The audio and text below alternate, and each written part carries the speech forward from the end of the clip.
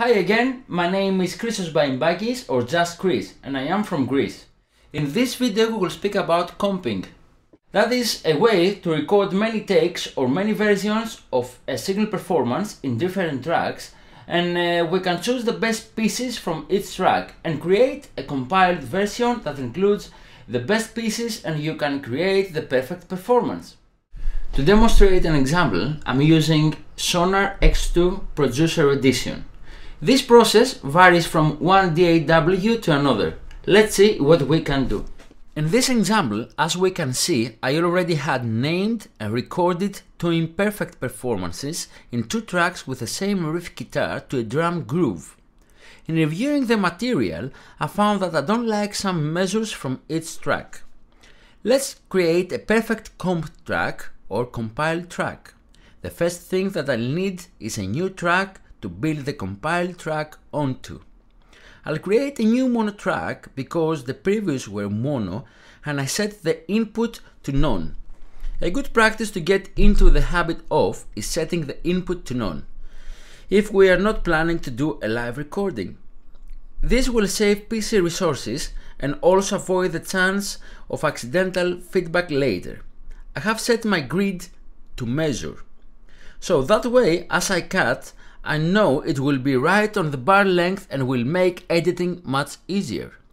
I will select the scissors tool and I'll divide the region or separate the region right at the down bit of measure 4, and I will copy this to the new track.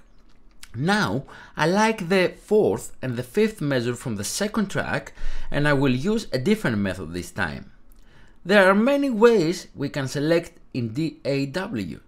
Sometimes we are selecting regions with that arrow tool, other times we are selecting a range of time, like I've done here, and let's hear it.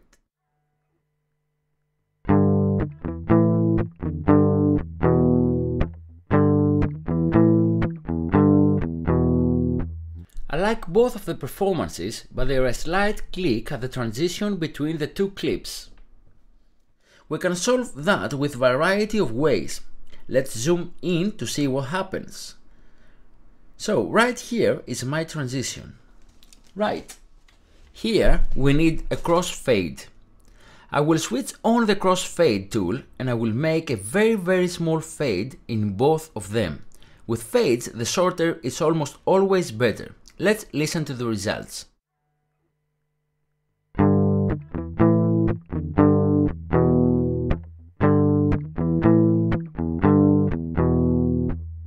Sounds good, and I can zoom back out now and continue with my comp. Now I like the 6th and the 7th measure from first track.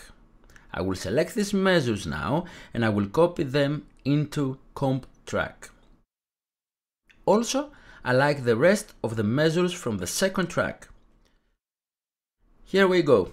Let's hear it.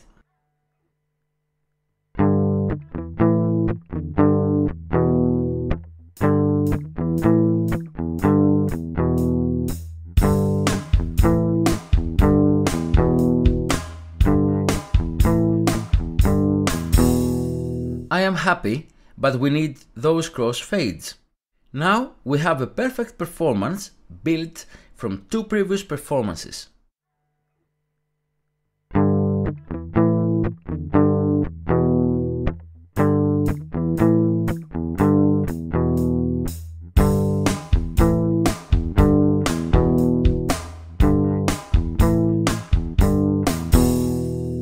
Possible, the last thing that we want to do here is to merge or consolidate or bounce them in this DAW to a new track.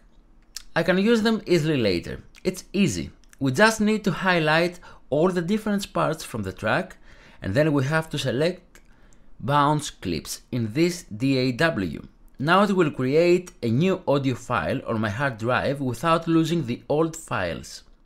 There we have a new merged comped performance. That was how we can comp a new track from different tracks. Thanks for watching, see you soon.